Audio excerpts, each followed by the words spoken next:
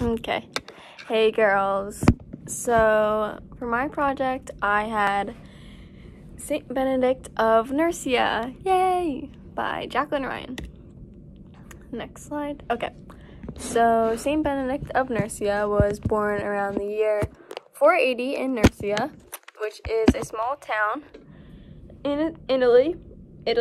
So he grew up in a wealthy house with like his parents, and he has a twin sister named Scholastica. And so when he was like of age to like go to college or whatever, Saint Benedict, his parents sent him to Rome to study the liberal arts. But when he was in Rome, he saw a bunch of priests around. He saw how happy they were with their life and how they devoted their life to God and how much they loved that. And so he was inspired by them, and he himself left Rome, which was kind of a big deal because his parents gave him all of this opportunity to grow and start a new life and a new future. And he just left all of that behind and became a hermit.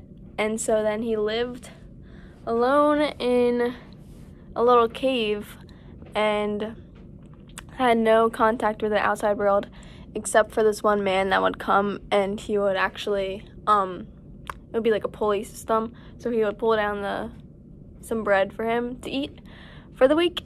And yeah.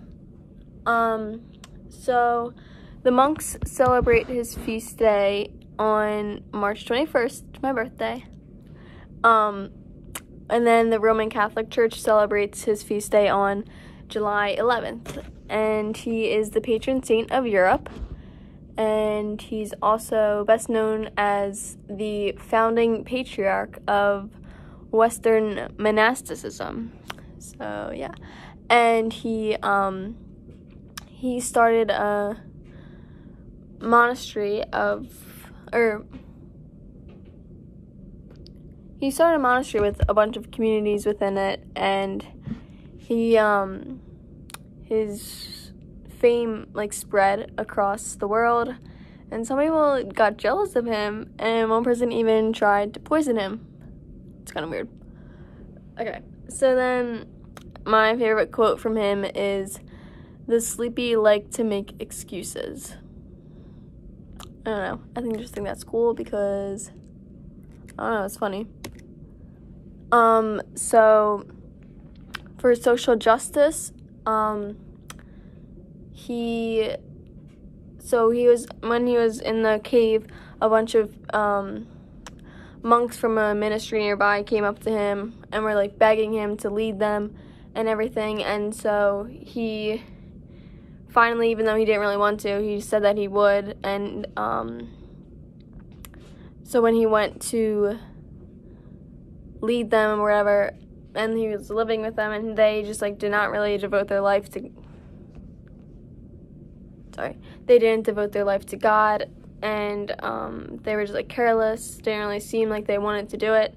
So he was kind of fed up with that, and he said, "Go and find an abbot, which is the leader, to your taste, for after what you have done, you can no longer keep me with you."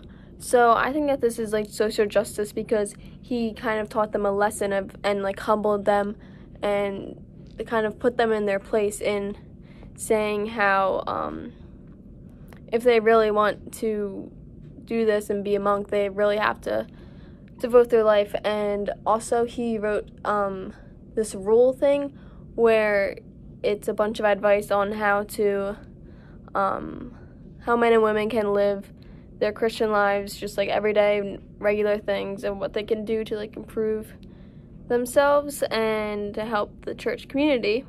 And there's also like tips on monks and stuff in there.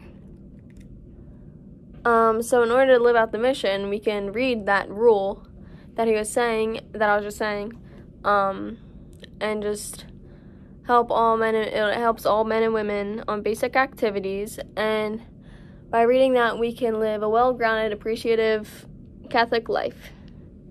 Go Saint Benedict. Yay. Okay, that's all I have.